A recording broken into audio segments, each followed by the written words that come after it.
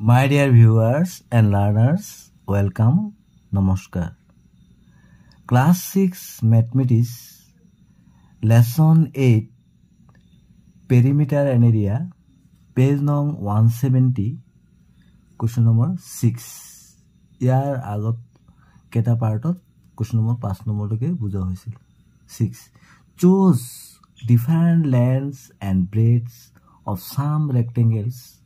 Find the area of those rectangles which have the perimeter 16 cm.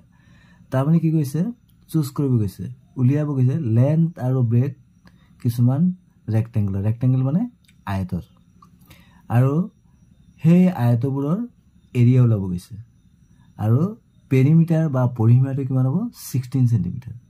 Tamane ami different length aru breadth ধৰিব লাগিব কিন্তু perimeter 16 cm হ'ব লাগিব আৰু এই তিনিটা বা যিকিটা আমি উলিয়াম হেকিটাৰ আয়তৰ কালি উলিয়াব লাগিব সাপোজ আমি এটো এটা আয়ত অঙ্কন কৰিলো this is a rectangle, this is length and this is breadth and the perimeter is given. Perimeter of the rectangle is 16 cm. Perimeter means what? Perimeter means the total length. This plus this plus this plus this. We know the formula how to find out perimeter of a rectangle. Rectangle of perimeter uliabar sutro to hol 2 into length plus breadth. Ta mane a perimeter 16 dise.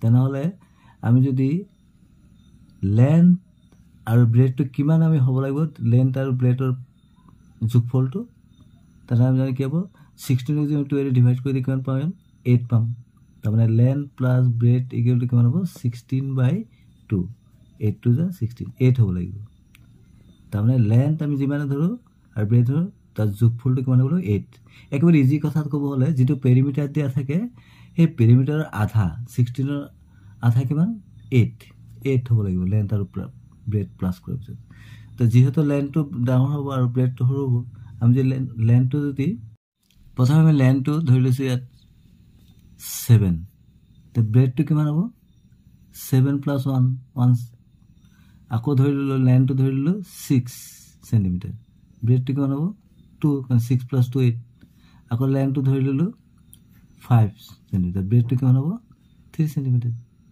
তেনেহলে এইটো জোখৰ area কিমান হ'ব area equal to formula আমি জানো area of rectangle equal to length into bread তাৰমানে লেন্থটো কিমান থৈছিলো 7 into 1 7 স্কয়াৰ সেন্টিমিটাৰ হেদৰে এইটো কিমান হ'ব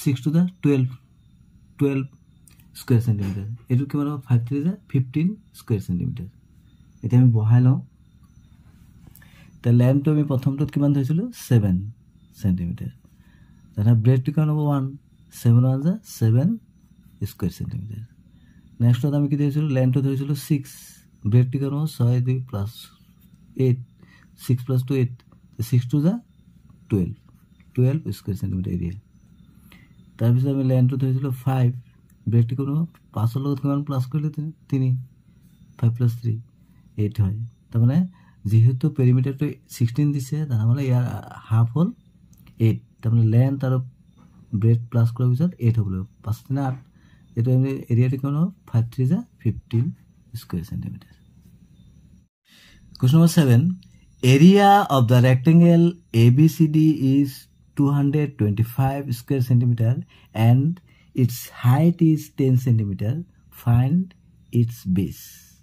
তাৰমানে এটা ৰেক্টেংগলৰ তাৰমানে ABCD ৰেক্টেংগল মানে আয়তৰ কালি দিয়া আছে 225 স্কয়াৰ সেন্টিমিটাৰ বৰ্গ সেন্টিমিটাৰ আৰু ইয়াৰ হাইট অৰ্থাৎ যেটো প্ৰস্থ হ'ব ব্ৰেডটো কিমান দিয়া আছে হাইটটো 10 সেন্টিমিটাৰ ফাইন্ড ইটস বেস এটা আমি বেসটো উলিয়াব লাগে ভূমিটো উলিয়াব লাগে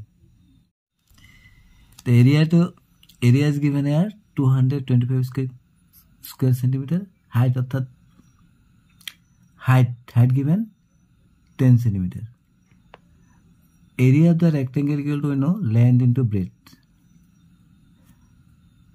Area of rectangle given here 225 square centimeter equal to length. Length not given. We have to find out its base. Base means length into, and height is given here 10 centimeter. You know that suppose this is a rectangle. This is the base or length, and this is the height or breadth. Therefore, base or length equal to 225 divided by 10 centimeter. তেতিয়া যেহেতু আমি 225ক 10 হৰণ কৰিম, ইয়াত এটা zero আছে, 11 ক 2 দিলে হৈ গ'ল 22.5 centimeter. Therefore, required base কিমান হ'ব 22.5 centimeter. 8. Parallelogram ABCD has AB 8 centimeter, AD 5 centimeter, D is 7 centimeter. Then find BF.